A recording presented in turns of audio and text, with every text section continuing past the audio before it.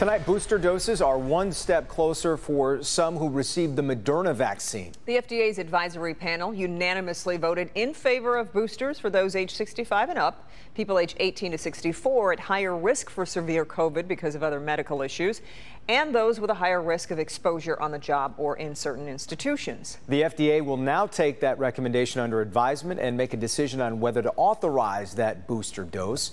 It would then go to the CDC for consideration. Our Dr. Frank McGeorge has been following today's meeting closely. He joins us live. Frank, one thing I found interesting is that Moderna's booster is only a half a dose. Why is that? Well, you know, Kim, Moderna actually gave a higher dose than Pfizer did initially, which may help explain why its protection is held up a little better. Now, Moderna says, though, their research finds a half dose would deliver the same boost in protection as a full dose would, potentially with a lower risk of side effects, and it would also ultimately really help stretch the global vaccine supply.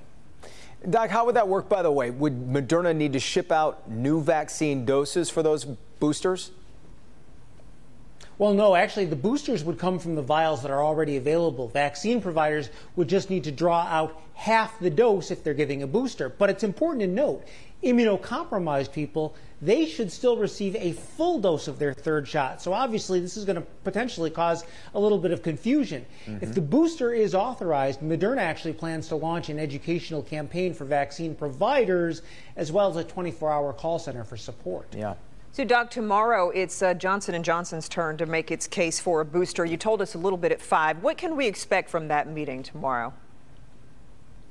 Well, you know, Johnson & Johnson is likely to face some pretty tough questions. The FDA has raised some issues with Johnson & Johnson's data and one of the tests that they used in particular. Now, that said, panelists have expressed concern in the past that J&J recipients do not have the same level of protection as people who received mRNA vaccines, so the desire to recommend a booster may actually be higher. The panel is also going to hear data on the study by the National Institutes of Health that looked at the results of mixing and matching booster doses.